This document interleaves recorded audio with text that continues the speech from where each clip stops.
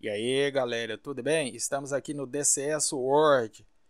Hoje vamos fazer um vídeo do DCS FA-18C Hornet de uma maneira diferente. Em vez de postarmos vídeos onde tentamos mostrar ou ensinar algo que já aprendemos e para os pilotos novatos, vamos tentar ir por uma área mais nostálgica. Vamos na área de história.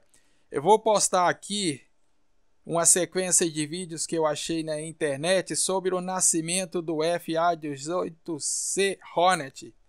É o nosso FA-18C Hornet do DCS World. Vamos contar um pouco de história. Como os vídeos não são meus, vamos deixar na descrição um link onde tem todos os vídeos originais, para não termos nenhum problema de direitos autorais, né? Todos os vídeos eu vou editar, por isso vão ver bastante cortes, principalmente na área de som.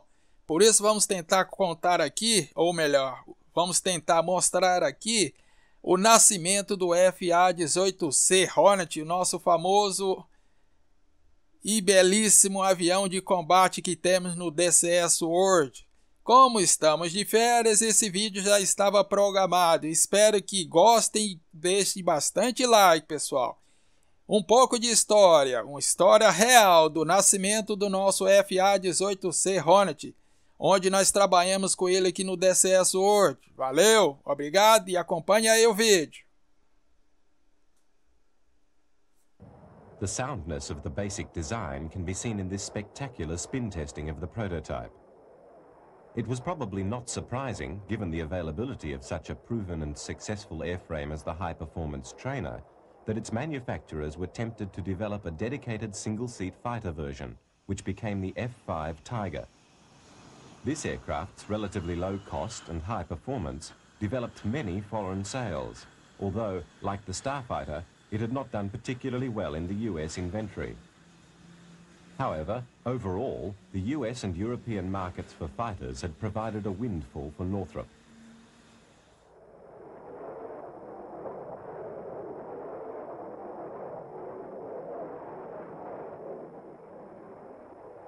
The company continued to develop the F-5 shape to provide even more maneuverability, and in the process extended the area where the forward section of the wing joined the fuselage into a forward strake. The product of sophisticated fuselage development, the forward strake concept, together with some other T-38 legacies like the commitment to 2 light engines, was in the early 1970s to be incorporated in Northrop's next design, the F-17 Cobra. The Cobra was larger than the F-5 and offered many other advances, like the twin-fin concept. But the model's lineage was still quite distinct, and Northrop hoped that the design, together with the company's proven experience with overseas clients and a wealth of knowledge gained in producing lightweight planes, would make it the winner in the fighter competition. The company canvassed the NATO air forces heavily with the prospect of buying this new aircraft.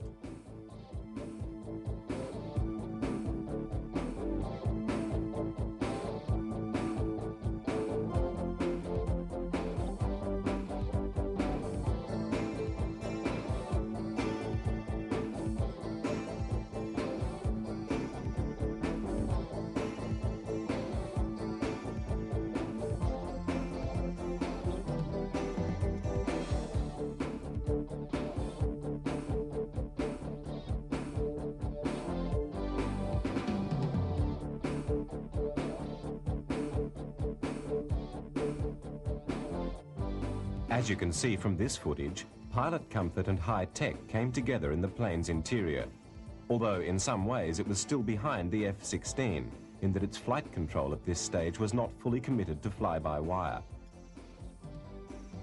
If Northrop could obtain a high proportion of the potential overseas sales of the new fighter, its factory in California would be able to retool after the end of F-5 production. Like General Dynamics, they hoped their plane would carry off the order for the crystallizing US Air Force requirement. In April 1974, the press, dignitaries and members of the military were brought together to see the YF-17. Much was at stake, but Northrop had good reason to be confident on that sunny Californian day when the plane was first unveiled for the public that their aircraft would at least get substantial sales. The contracts were fast building up to be the biggest peacetime Western fighter deal of all time, because by now, both the estimates of NATO allies and the US Air Force had been revised upwards.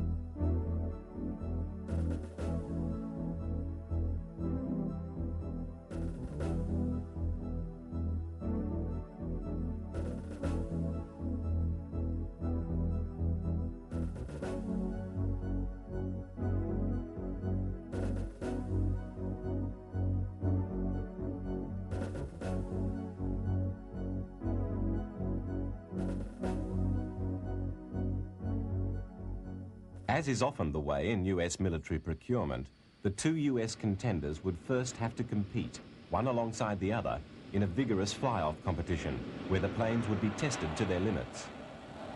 When, at Edwards Air Force Base in California, Northrop and General Dynamics pitted the genius of each company's engineering teams against one another, the outcome was clearly going to be close.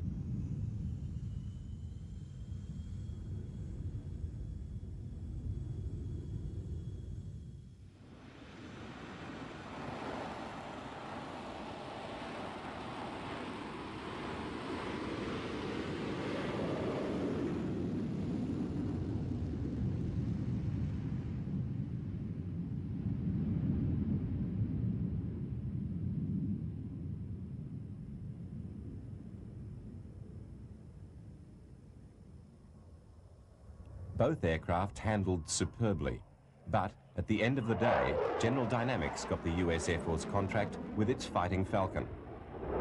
The one engine of the F-16, though a more expensive plant than the F-17s, had advantages of commonality, as the same engine was already in use in the F-15, and therefore service skills and spare parts were already available. Long before the fly-off, General Dynamics had committed their company to production preparations in a massive gamble that they would actually win the day. This itself became a critical factor in the outcome, as it meant that they were able to promise delivery of their aircraft much earlier than their competitors.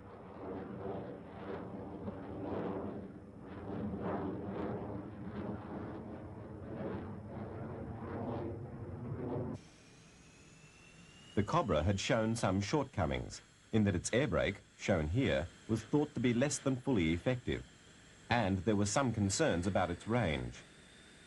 There's no doubt that, coming from a long line of light fighters, the Northrop plane was a superb aircraft. But, with the economy of scale that General Dynamics would enjoy with their Air Force order, the Fighting Falcon scooped the pool for local and export markets as well. The F-17 was relegated to the pages of the history books. Just one more design that didn't quite make it.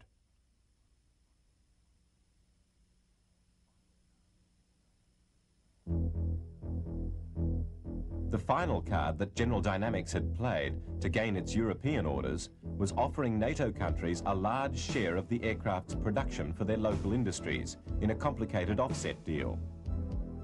This meant that much of the technology that had been developed at General Dynamics Fort Worth plant found itself being used in Holland, Belgium and other European countries to produce identical aircraft thousands of miles apart. Paid off for McDonnell, who were now prosperous enough to acquire the giant, long-established Douglas company. In the late 1970s, McDonnell Douglas turned its energies to serving the Navy's latest need. Mac Air had had some design and financial involvement in Northrop's F-17 project, and thought the Cobra's potential was so great that they set out to isolate and eliminate the few significant bugs in the package. Provided in two versions, fighter and attack, it could well fulfill the Navy's requirements. The company took the F-17's basic layout and with their vast naval experience modified the design. For Navy use, it had to provide folded wings to be accommodated in the limited space of a carrier. More range, more powerful engines, and a totally upgraded state-of-the-art cockpit, which would sit in a completely redesigned front section, would be incorporated in the new aircraft. There were thousands of modifications. New forward sections and wings were to be built at McDonnell's St. Louis plant, but the manufacturing of the bulk of the fuselage and fin were to be at Northrop's Hawthorne factory, on the jigs made to be used on the F-17 project had it gone ahead. Thus, two great aviation companies, interestingly enough both relative latecomers, neither in existence much before World War II, came together in a combined effort to produce the aircraft. Here, a pilot enters the advanced flight simulator, which will give accurate indications of the aircraft's performance in a variety of situations, even before the design is fully manufactured. You can see the improvements in the displays added to the basic F-17 cockpit in what is only a matter of a few years. The navalized F-17, retitled the F-18 and given the name Hornet, steadily progressed in development, and the prototypes went into production.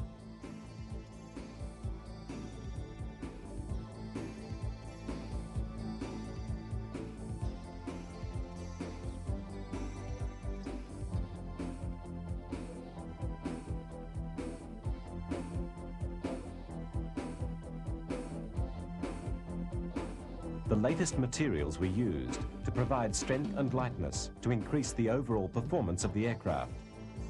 Naval aviation requirements for planes that might be flying from an aircraft carrier anywhere in the world are very specific, and components for the new type were individually subjected to thorough testing.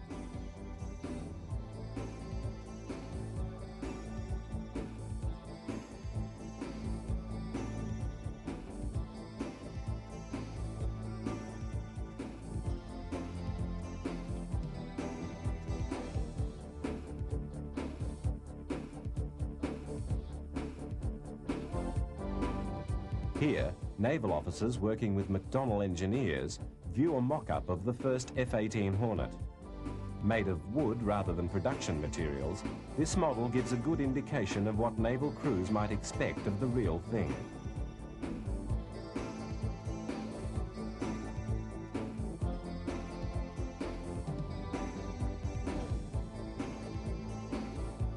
As a bonus for the program, Mac Air had on hand the YF-17 prototypes. These were regularly flown, giving service and company pilots an opportunity to experience flight characteristics similar to, if less advanced than, those of the new aircraft, itself still yet to be put together on the St. Louis production line.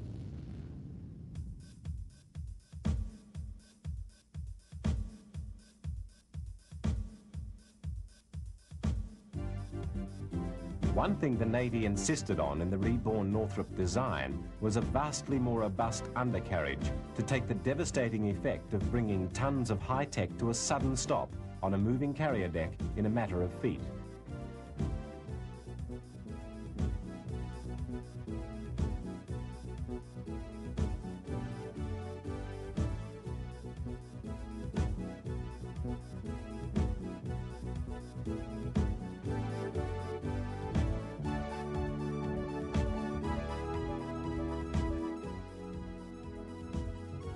Here, the totally modified forward section, with McDonnell's wings, both produced at St. Louis, are brought together in preparation for mating with the fuselage, manufactured in California and flown in on an Air Force freighter.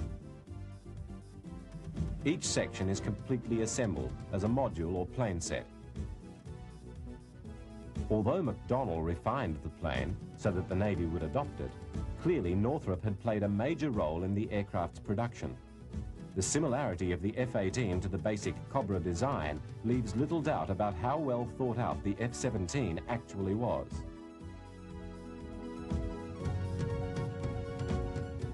Pipes, wires and joints from California are perfectly matched to their partners produced in Missouri, all coming together in a superb fighter aircraft that was to fill at least two Navy needs.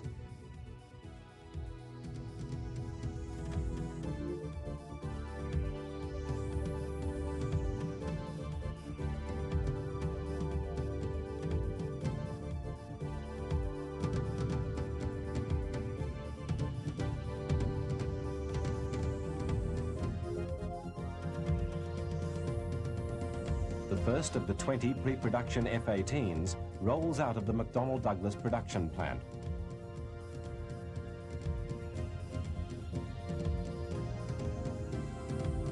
Service representatives and other dignitaries mingle, examining the born-again fighter design, truly a phoenix from the ashes, that it is hoped will satisfy the needs of the Navy and the Marines, both in a fighter and attack versions.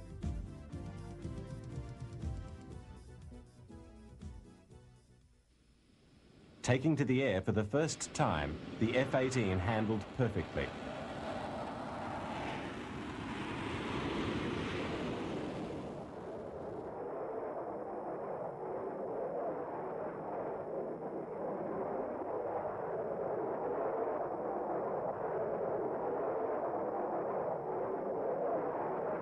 Here, the heavily reinforced undergear, a vastly more substantial component than that needed by its F-17 forebear, is lowered.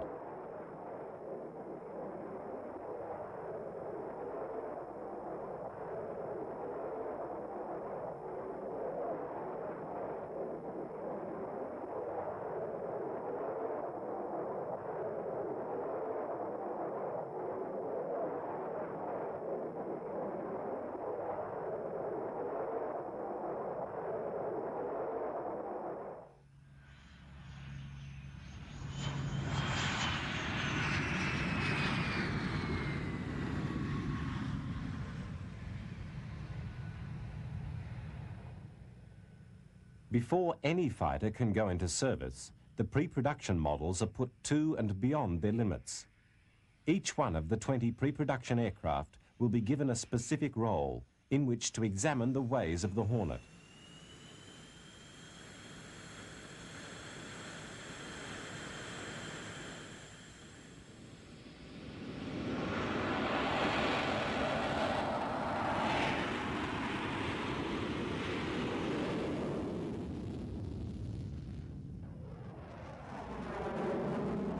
The maneuverability of some aircraft will be tested at high speed. Others will be dedicated to testing weapon carrying and release, and another to the difficult and demanding task of spin testing.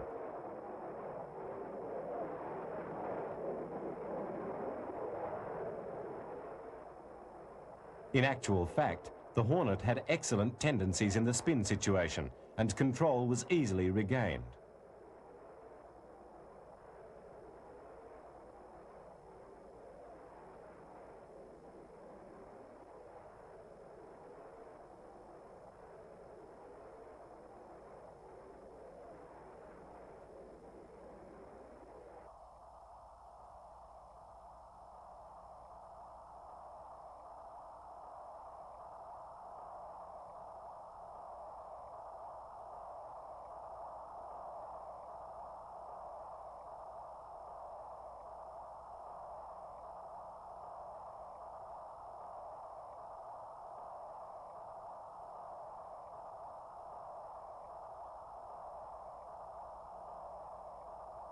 The modern fighter pilot has the assistance of computer advice on a visual display to tell him what to do in disorienting situations.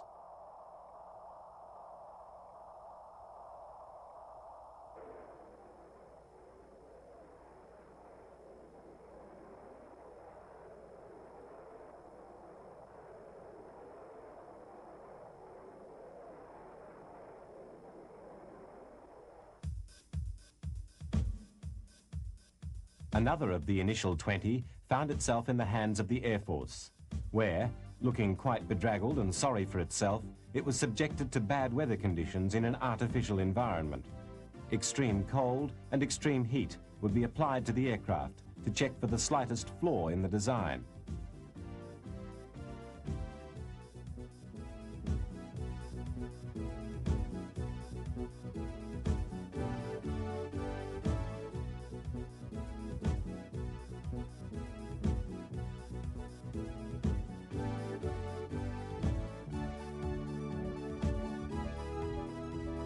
Back in naval hands, one of the test F-18s, all of which were identified by blue or red markings on the wingtips and nose section, was subjected to carrier landing and takeoff procedures on a land base.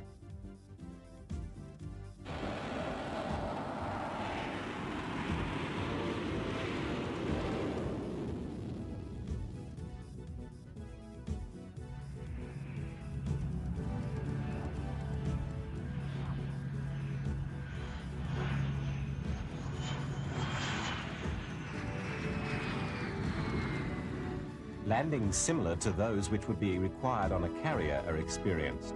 The most dramatic phenomena can be seen in this test series. Catapult takeoffs and high angle of descent landings put the prototype F-18s through their paces.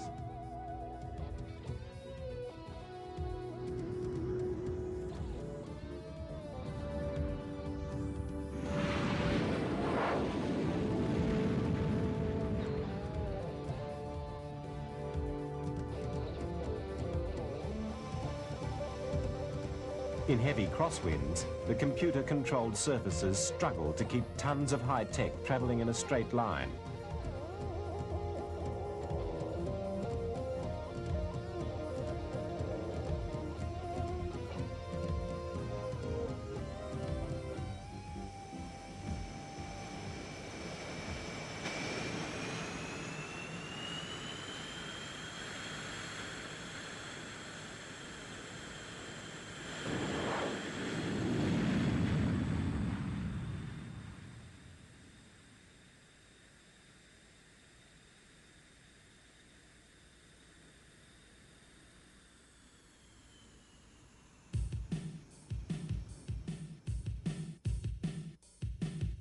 On the 30th of October 1979, the first F-18 carrier landings were made, with Lieutenant Commander Dick Richards at the controls. Prototype number 3 was to be subjected to continual testing in a sea environment, with constant takeoffs and landings, touch and goes.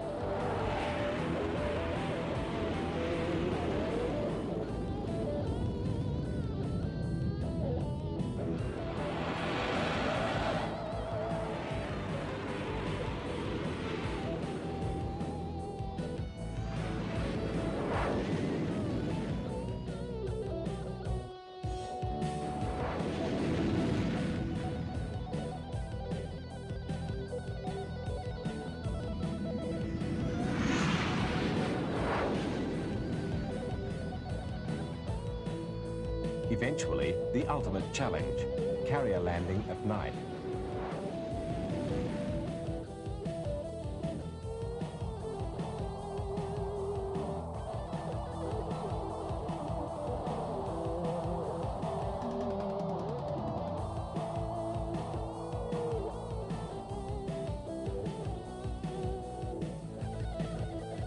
The prototype F-18s were put through their paces and gave an insight into what the Navy could expect from its new economical high-performance fighter, and, by inference, from the intended new attack aircraft.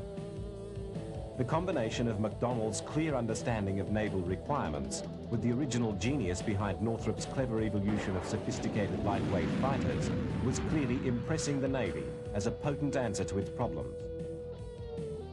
Interestingly, The excellence in the overall design was such that it never became necessary to make separate fighter and attack variants. The plane provided sufficient flexibility to accomplish both roles, negating the need to duplicate the aircraft in the all too limited space on board the aircraft carrier.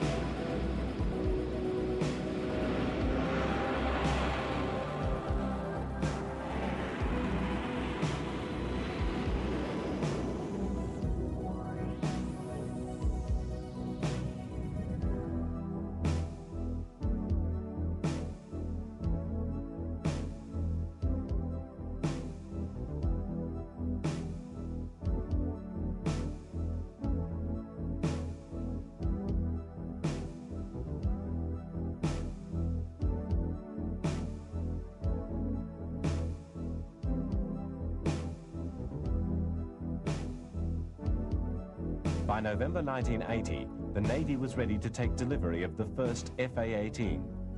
With the usual ceremony that accompanies such major events, the Hornet goes into commission.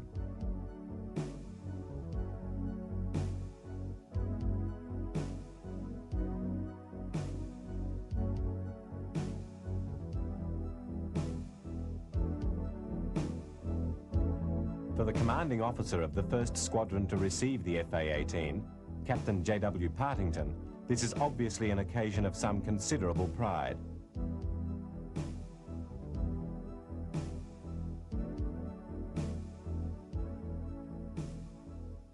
This is one of the first two-seat versions to be produced, to be used for crew familiarization in the ways of handling what was fast becoming one of the most important aircraft in the Western defense.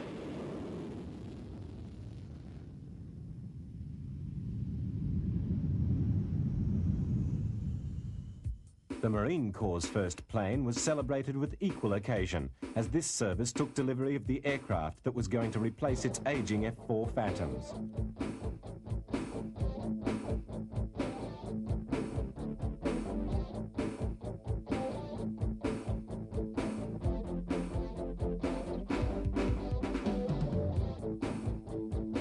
Some of the squadrons now using McDonnell's latest technology can trace their heritage back to a time when McDonnell themselves were a mere producer of aircraft parts.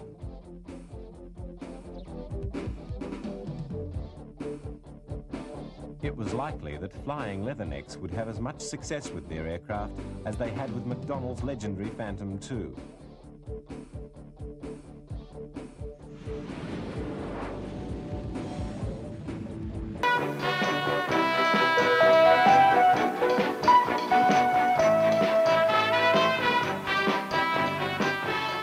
The Hornet is the result of an intensive design effort by the Navy, Marine Corps, and McDonnell Douglas.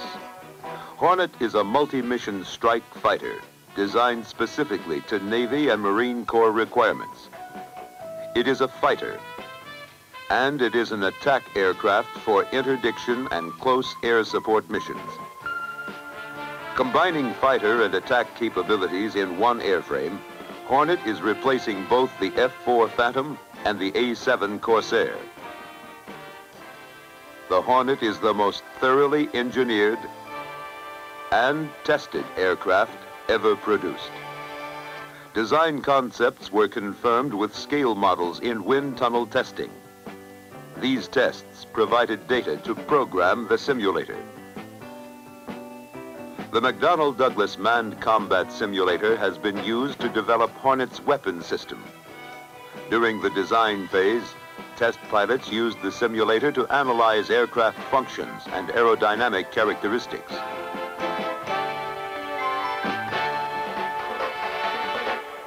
Throughout the design and mock-up stages, design features were reviewed by teams of Navy and Marine Corps aviators.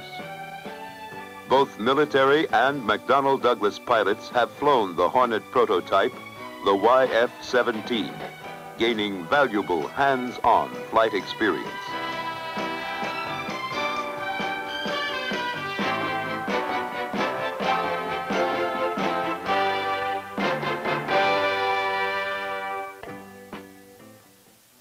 McDonnell Douglas began cutting metal for Hornet's forward fuselage and wings in 1977.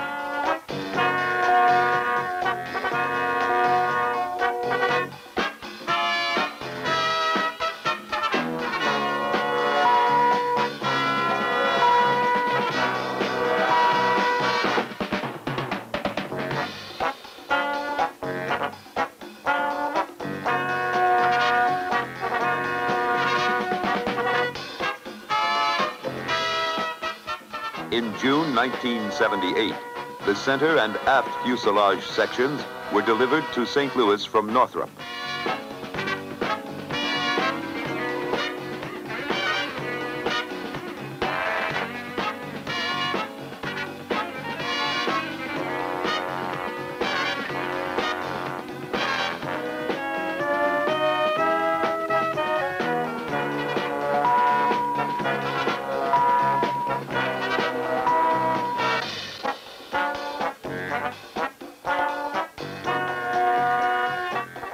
In late August, Hornet's 16,000-pound thrust General Electric F404 engines were installed.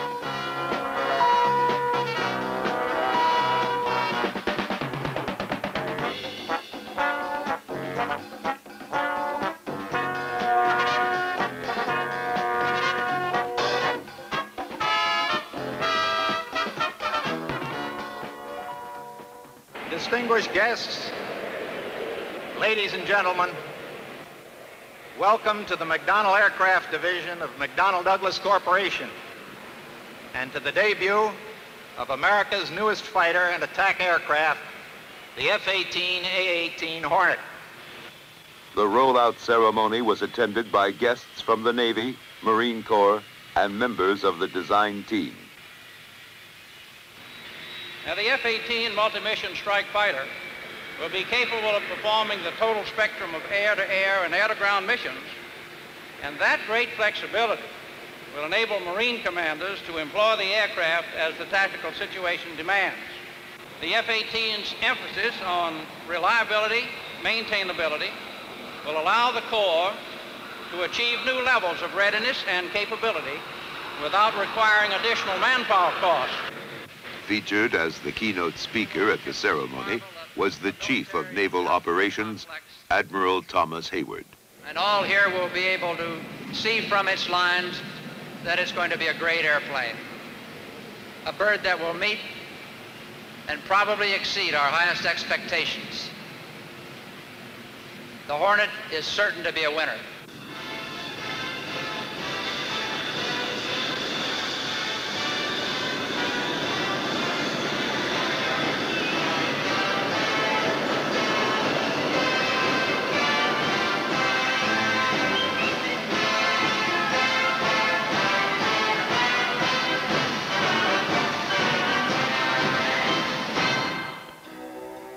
Hornet made its first flight from St. Louis on the morning of November 18th, 1978.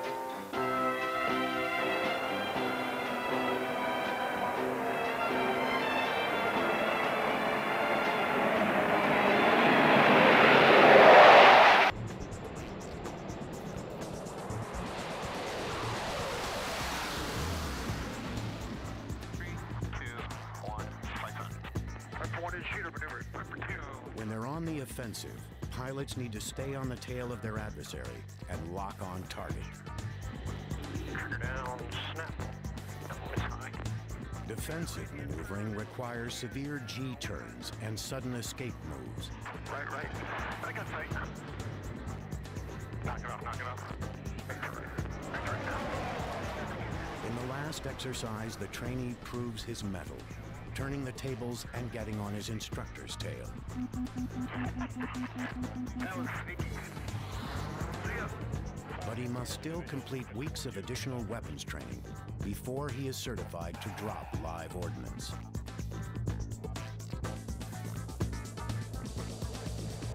Among the F-A-18's most lethal air-to-air weapons is the Raytheon AMRAAM, or Advanced Medium-Range Air-to-Air Missile. The AMRAAM is capable of being launched at well beyond visual ranges, in any weather, day or night. Its low-smoke, high-impulse rocket motor reduces the chance of enemy sighting and evasion, while its 45-pound warhead can take out any plane in existence. The AMRAAM's self-contained active radar seeker allows the F-A-18 pilot to maneuver immediately after launch without disrupting the missile's path to its target. Just as deadly as the AMRAAM is the AIM-9X Sidewinder.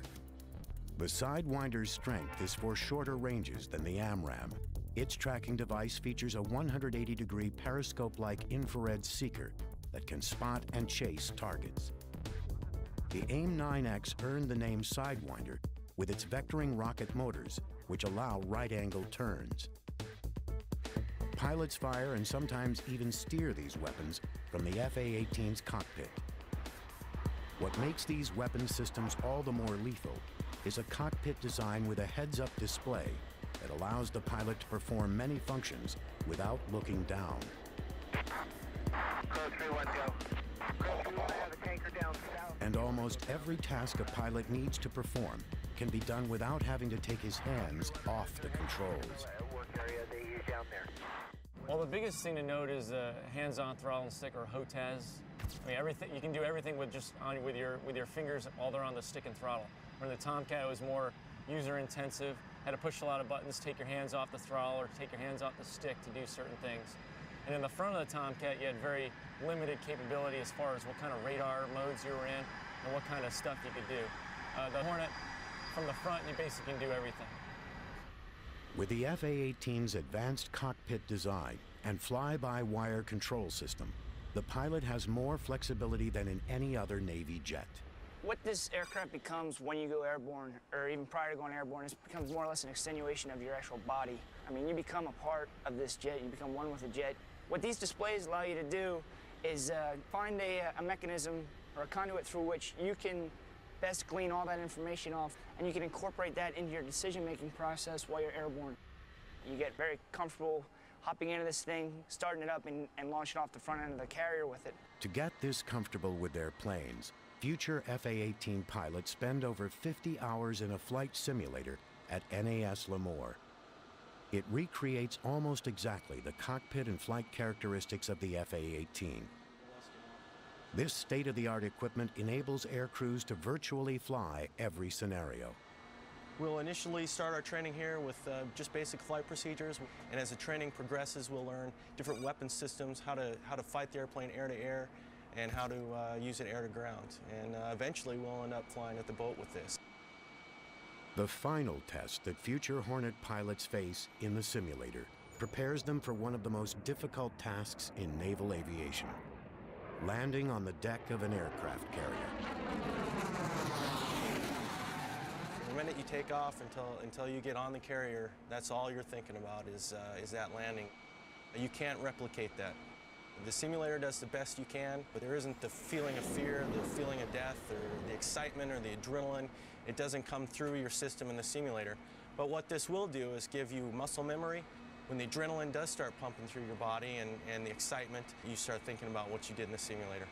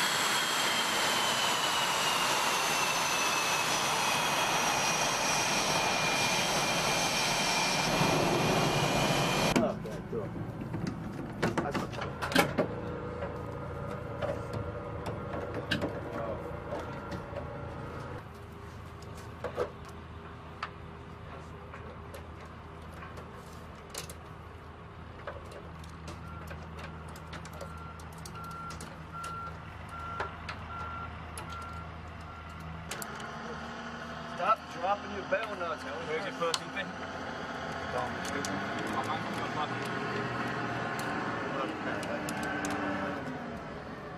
Look at that.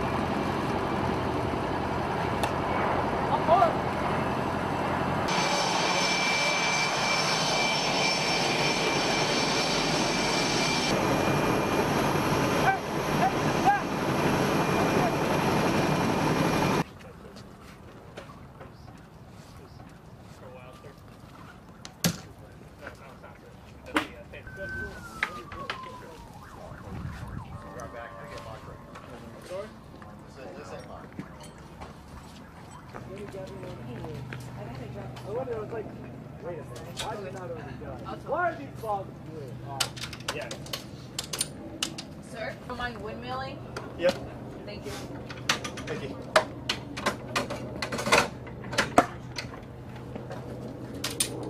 Wrong side. No, I had to measure them both. I thought I was going to.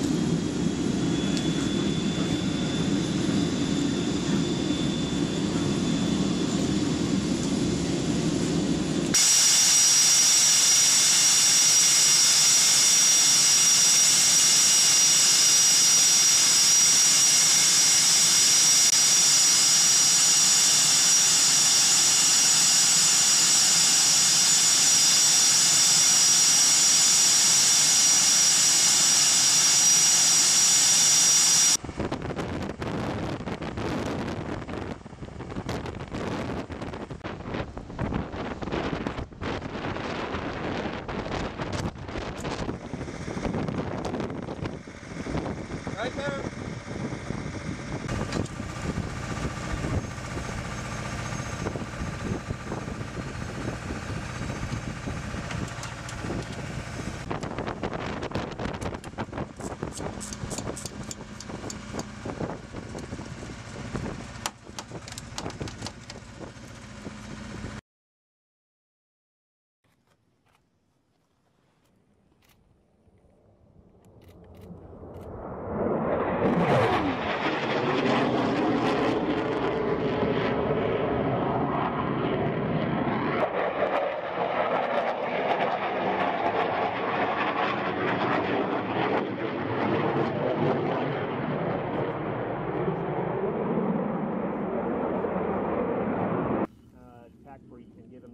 Give him the sit rep, please. Good hits, good hits. Dash 1, check 6-3, hit. Check 6-4's hits.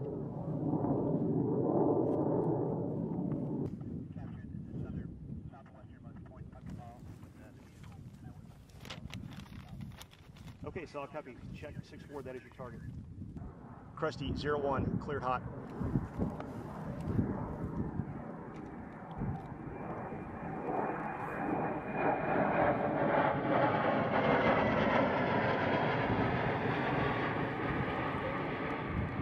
Shack, good hits, good hits. Dash 2, hit leads hits.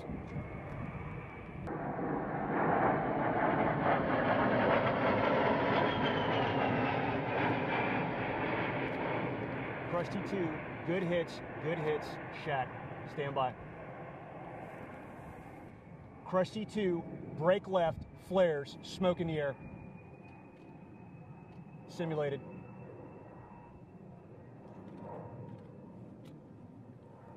Missile defeated. We're taking effective fire from what appears to be a heavy machine gun, perhaps a Dishka, and multiple AK-47s. We're setting up a support by fire. I'm calling the 81s to get a support by fire on those, but I need all fires from air on the center portion of the puppy paw. In order, acknowledge, check, and Krusty.